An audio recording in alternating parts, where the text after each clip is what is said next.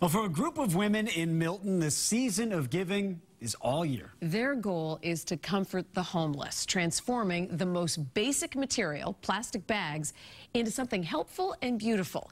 In the last minute, Tiffany Chan shows us an act of charity that's also strengthening the bonds of friendship. These women are on a mission. Fold them once, fold them twice, cut both edges off. They're folding, cutting, and weaving these mats by hand using recyclable grocery bags, all to help the homeless who have no choice but to sleep outdoors. The mat protects you from the dampness of the ground. Okay? Then you put your blanket or something on top of it, and you can sleep on it. About a dozen women from Winter Valley Senior Living in Milton have been meeting once a week for the past year. It ends up being social, too. You know, we get to know each other. Judy O'Brien says she got the idea from Facebook and convinced her neighbors to join the cause. Neither of us could crochet.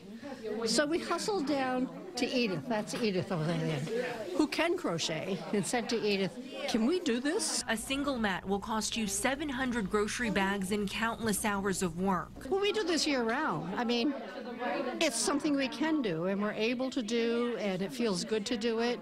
And there's going to always be homeless people. The women have made about 15 mats that'll be delivered to the Pine Street Inn in Boston. 15 homeless people who will sleep a little more comfortably this winter. They can lay on this and have a blanket over them, which, you know, it's a lot more than they had before. In Milton, I'm Tiffany Chan for WBZ News. Wow. I love it. And the fact that it's something that will be okay in the elements. You know what I mean? That plastic will stand up to just about anything. Those mats, they're so detailed and intricate. It's unbelievable the work they pour into those, and they're beautiful. Bravo to them. Hours and hours. A lot of work. I imagine. That's pretty cool. Well,